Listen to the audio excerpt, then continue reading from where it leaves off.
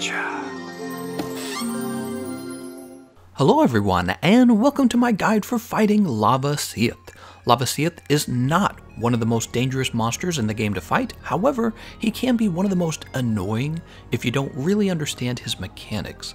This is primarily because of his run and shoot moveset, and especially because of the way his shell hardens during the fight, and this changes his hitboxes. Personally, I enjoy the Lavasioth fight because it rewards the player for trying new things and thinking strategically about the best way to fight him. For most of the monsters in Monster Hunter World, you just build weakness exploit and crit boost, and then you kind of mindlessly wail on your target. So rather than thinking of Lavasioth as annoying, you might think of him as uniquely challenging, and maybe you just didn't take the time to get to know how to overcome those challenges. Lavasioth is also worth farming because he's a tier 2 monster, which means he's one of the best monsters to farm for warped face stones, and warped face stones have the best chance of giving you the really rare decorations. Not to mention, we have the special event quest called The Name's Lavasioth that you can farm over and over again in order to boost your decoration collection when it's available. So The Name's Lavasioth will probably be a rotating event. It's probably only going to show up around the festivals. So, the goal of this guide is to help you defeat Lavasioth easily, and this is going to net you even more rewards. So there's a few things I want to do. I want to give you the best tips for fighting Lavasioth, and then we want to look at a few builds, followed by a breakdown of his most dangerous attacks. Let's start by talking about the tips. Tip number 1 is that Lavasioth can be captured, so bring traps and bring trap crafting materials if you want to freeze him in place a few times. So you can put down a shock trap, he gets out of it, you craft another one and put another shock trap down. Lavasioth tends to run around a lot in the fight, so this is actually pretty useful for getting him to stand still, especially if you're in a group and you can kind of trade off. Tip number 2 is that you can actually push Lavasioth out of his annoying nest. So there's a part of the map that we call the nest of the monster, that's where they go to sleep. And you can push him out of this by firing dung pods at him early on in the fight. Lavasioth fights better from his nest because he can use an attack where he jumps between a few different holes, and he causes splashes of lava to shoot out all around you, and he likes to stay underground a lot during this move. Also, there's just better environmental advantages for you in both of the other areas that you can push him into. Not to mention, bringing dung pods is useful anyways for getting rid of any monster that tries to interrupt your fight, like Uragan, Bazelgeuse, Azure Rathalos. Those are a few. Those guys come in and they're gonna wreck you because they're also tier 2 monsters, and it's already not fun fighting Lavasioth, so you don't want to fight them at the same time. For tip number 3, I want to mention that Lavasioth has a 3-star weakness to poison. That means if you put him to sleep by something, maybe like sleep ammo, might be the bond ball on your Palico, by the way, you can give the bond ball to your Palico and your Palico will put him to sleep. Once he's gone to sleep, you can easily poison him with a poison smoke bomb or 2, okay? And that's, it's not a big deal, but it's extra damage, right? It's gonna get the fight done faster. He's also pretty weak to stun damage, this will give you a KO, and apparently paralysis as well. So this is going to be a fight where bowguns can really use a lot of different ailment ammo types on him pretty effectively. For tip number 4, I want to talk more about slinger pods that work on Lavasioth. We already mentioned dung pods for making sure that you aren't interrupted by other monsters, but some players also like to talk a big game about using the torch pods to heat up his armor. This does work. You can shoot the ground and wait for him to walk over the flaming torch pod. But I find it to be a big drop off in damage because you really should just understand his armor better and then build your setup to do high damage and focus on using your weapon all of the time rather than sheathing it and using the slinger pods. Of course, we have to add an asterisk to that because if you're using something like the sword and shield, it's a little bit easier, right? You can pick up the torch pods and use them whenever you want because you don't have to sheath. But let's say you're using something like, I don't know, a lance. You wouldn't actually want to put your lance away and shoot torch pods everywhere. It'd be a waste of time. Similarly, I know that screamer pods can be used to pull him out of the ground in some cases, but this is not true for his special nest attack where he goes underground. Screamer pods don't work on him there. And so you really don't need screamer pods for this fight. I mean, he goes underground once or twice, but it's not that much. Dung pods are your best option for getting rid of other monsters, and flash pods are probably your second best option for interrupting him during his most dangerous attack, his giant fireball. Other than that, I wouldn't worry about slinger pods, again, unless you're using sword and shield.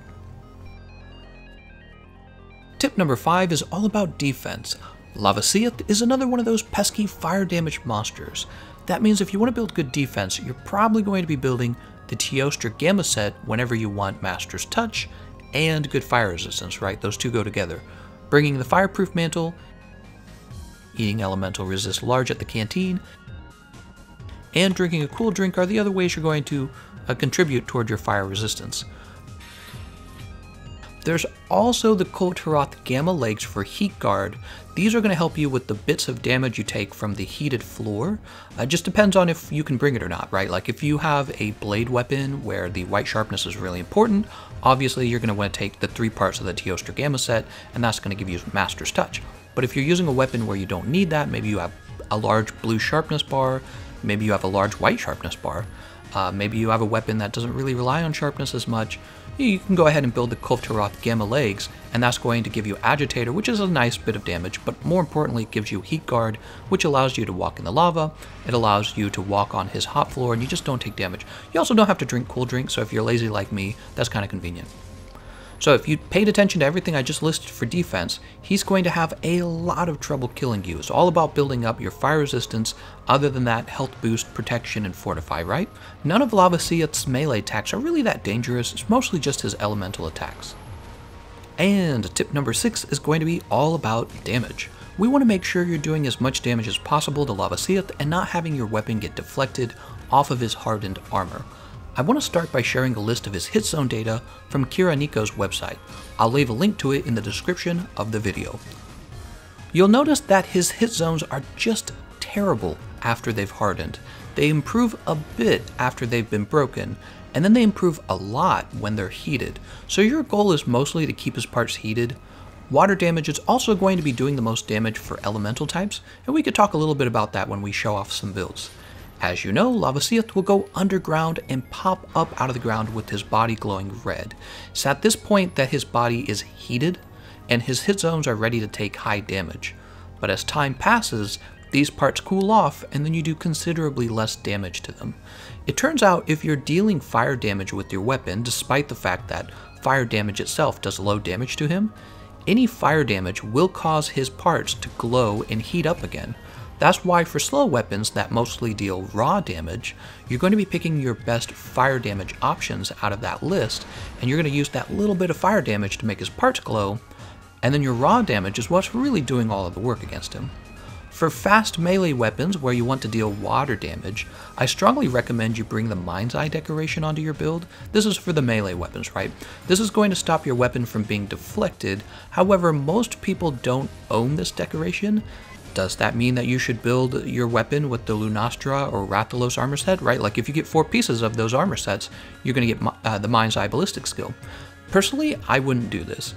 There's just too many other build options that will allow you to defeat Lavasioth without being so inefficient. So what I'm saying here is, if you don't have the Mind's Eye decoration and you want to use something like the dual blades, maybe don't. You could try to do it. Probably you would probably use the Rathalos set. You know, that's what I would do, but I personally wouldn't recommend it. Totally up to you though. Also, as a special case for hunting horns, all hunting horns have a self buff that gives you the Mind's Eye skill. I don't know if you guys knew that about hunting horns, so you never need to worry about building that skill if you're using a horn. Finally, explosive damage types totally ignore hit zones to deal the same amount of damage no matter where you attack. This is true for barrel bombs as well.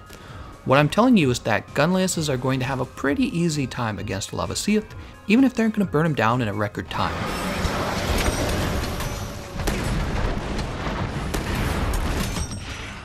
Alright, we're done with the tips. Let's go ahead and jump over to looking at some effective builds. There's 5 primary builds that I want to show off. The first is cluster bombing. If you don't know what that is, I have a guide for it, which I'll leave a link to in the comment section. Most of you guys probably already know.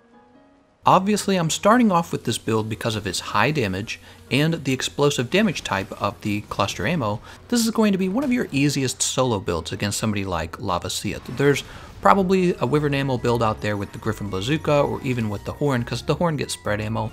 But personally, if you want to go fast and you want to use a heavy bowgun, probably going to be hard to beat cluster bombing.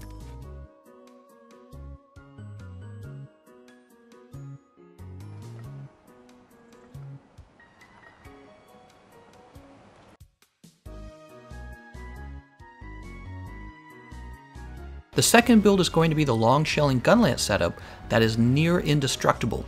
As you know, gunlance shells are an explosive damage type, so they're going to ignore Lavasioth's hit zones to always do the same amount of damage. This is really good, by the way. You can also guard his fireball attacks with the shield, and just because of the nature of only needing artillery and magazine capacity to increase your damage, and I suppose focus, right? Only needing those skills actually leaves a whole bunch of decoration slots open to build a ton of defense.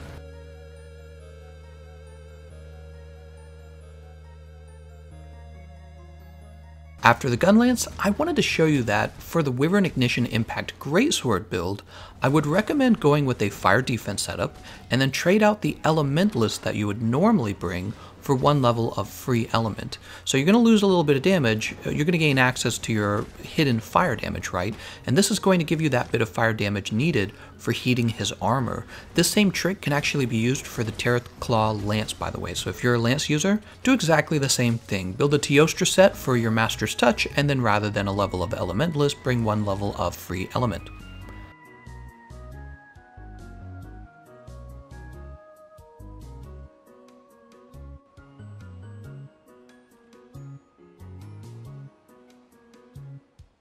For the hammers, here's a Gyre Hammer build that I tested out. It was great. I think that hammers actually do pretty well against Lavasioth, probably because he has a 2-star weakness to stun. I have the Kiar version of the Gyre Hammer, but you can use a lower version of it if you don't own this one. The other thing I want to point out is since we're using the Gyre Hammer, it doesn't really build white sharpness, it's just a blue sharpness hammer, so you're not forced to use Master's Touch, and this is what allows you to build the Kulvtaroth Gamma legs on the setup. And here's a water ammo build for the light bowguns. Note that if you're going to go with the bow build, similarly you're going to want to use a water bow. So water ammo on the bowguns, water bow for the bows. Water ammo and water arrows are both very effective against Lavasioth. I especially felt like you could stay a pretty safe distance from him with the water ammo when you're using a light bowgun. And if you strafe back and forth with the light bowgun, all of his fireballs tend to miss.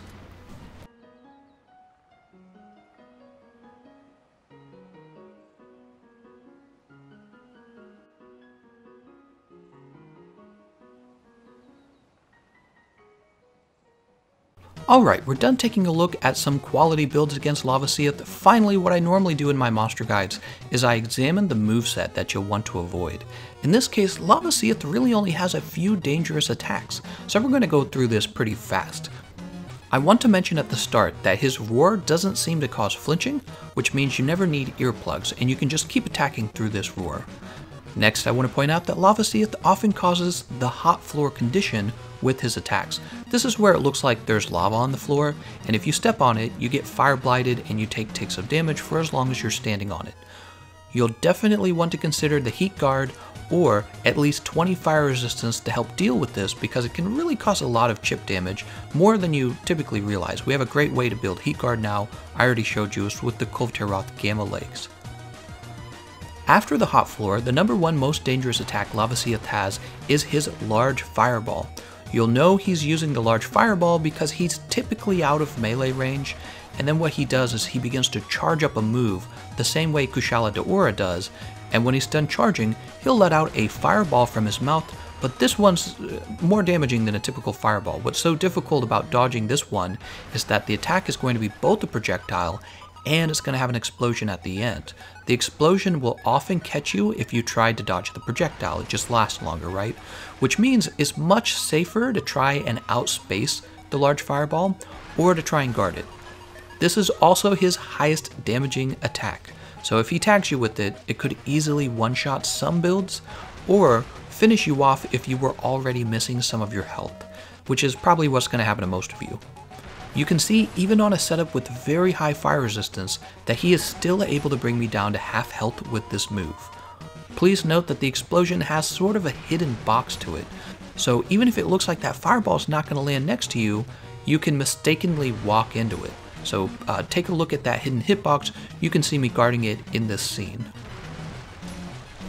I also learned that Lavasioth's swimming attack doesn't seem to have a hitbox directly on his head, but rather it's on his body. You can see that in this footage I've captured where I'm stunned, and therefore I'm standing perfectly still, but he kind of misses me with his head and then gets me with a little past the head, right? Maybe past the neck. Capcom may have made it this way so that when he begins the swim attack, he doesn't accidentally miss you by leaping over you with the hitbox, right? So it kind of makes sense having it in the middle of his body. Next, Lavasioth has a number of times where he'll use his lesser fireball attacks. This is still kind of dangerous, but really not as much as the giant fireball. What I find difficult about this is, what's most difficult about Lavasioth is trying to keep your health up before he uses the large fireball, okay? So you're going to experience a lot of his weaker physical attacks coming out quickly and doing some chip damage to your health, as well as the hot floor that I talked about. You know, if you stand on it, you're going to take chip damage. And then, of course, what I just mentioned, the lesser fireball, he's going to shoot those at you occasionally. They won't be quite as damaging, but they're going to do some damage. The mistake you're going to inevitably make is that you're going to ignore the damage you took because you don't feel like stopping and healing it up. Maybe you think, oh, I'll just attack him and I'm going to get health regen. And what's going to happen is he's going to back up and finish you off with just one large fireball because you're already missing a little bit of health. The large fireball, again, is much harder to dodge and much higher damage than any of his other moves. So if you just practice avoiding that one attack, you're going to be in good shape. And then with the lesser fireballs, you know, you can play a bit more aggressively with those, I would say. Like, you can try to dodge through them, but don't mess around with that large fireball. His last really notable move is when you have to fight him in his nest, and he goes underground and jumps between the holes in this stage of the map. Anytime he makes a leap, there's going to be these splashes of lava that fall down on top of you, and these can actually hit you and do a nice little chunk of damage. It's actually very annoying to try and dodge these, not to mention you can't really damage him in this phase, so you're just kind of like, you know, standing around feeling awkward, maybe a little bit impatient, waiting to attack him, and then he splashes you with lava. It's very annoying. So if you can guard during this phase, I would just hold the guard up. If you have Temporal Mantle, put the Temporal Mantle on, and of course, we already talked about getting him to simply move out of this area by hitting him with a dung pod, right? He'll move to area, you know, there's only 3 areas you fight him, and he'll run off to either of the other 2. It's really up to you to do this though, because I don't consider him difficult enough to worry about, but if you're struggling, getting him out of his nest might be a good idea. Alright, it's the end of the video. I got 2 bonus tips for you. Number 1, I noticed Lavasioth is very easy to flinch. And number 2, I also noticed he is not capturable after dropping 2 slinger pods. So even if he drops 2 slinger pods, you're going to have to continue to watch his heartbeat and do additional damage until his heartbeat is low enough that you can capture him. Also, those slinger pods that he drops are going to be the bomb pods, so you may want to use those on him because it's pretty easy, right? They're like the only slinger pod ammo in the game that does serious damage. Alright, we covered some great tips, recommended builds, and a look at his most dangerous moveset. I even provided you a link to his hit zones. That's the end of the guide. If I missed anything, be sure to share it in the comments section. I want to thank you all for watching, and I'll see you guys next time.